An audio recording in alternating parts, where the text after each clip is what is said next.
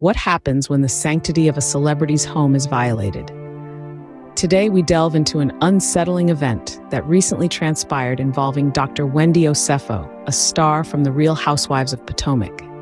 Sometime last week, while Wendy and her family were soaking up the sun in Jamaica, an unthinkable incident occurred back home in Finksburg, Maryland.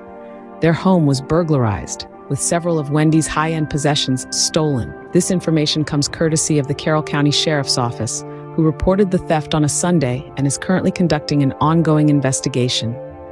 The news hit Wendy hard. She told TMZ, "My family and I are devastated and feel violated by this intrusion. We thank God no one was home, so for that we feel very blessed. Material things can always be replaced."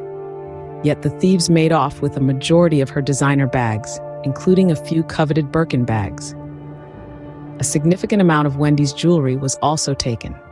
While Wendy was relishing her spring break at the Azul Beach Resort Negril, sharing snippets of her vacation on Instagram with her husband Eddie Osefo and their 3 children, little did she know of the unfortunate incident unfolding back home. Regrettably, Wendy isn't the first Real Housewives star to experience a home invasion. ROBH. Star Dorrit Kemsley, too, had a harrowing experience in 2021 when she was held at gunpoint during a robbery at her home while her children slept in another room. Kyle Richards also fell victim to a home burglary in 2017, losing treasured family heirlooms.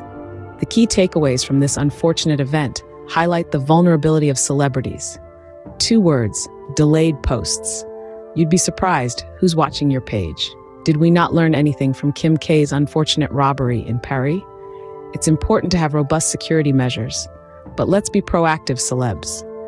The potential emotional toll such invasions can take on individuals and their families is not worth real-time access to your lives. However, our prayers go out to Wendy and anyone who's experienced this violation of privacy. Remember, while material possessions can be replaced, the sense of security and peace of mind once lost is not so easily regained. This incident serves as a stark reminder of the importance of safeguarding not just our belongings, but our homes and loved ones. Stay tuned for more updates, and please like and subscribe.